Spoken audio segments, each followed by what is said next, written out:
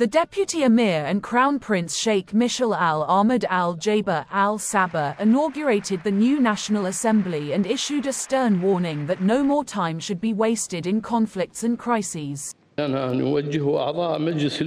We ask the members of the National Assembly to cooperate constructively with the government to end all causes of tension, says Crown Prince of Kuwait Mishal Al Ahmed Al Jaber Al Sabah in a speech as he opened the first session of the new parliament.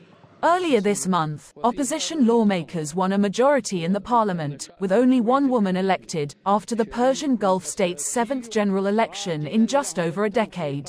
Member of Parliament Mubarak al-Hubaini, who chaired the inaugural session being the oldest member, said the government and assembly must cooperate to achieve comprehensive political and legislative reforms to benefit citizens. The Assembly then unanimously elected Ahmed al-Sardan as Speaker of the House after his only competitor, newcomer Member of Parliament Dawood Marafi, withdrew. Marafi said he had announced his candidacy to draw the attention of young people in Kuwait.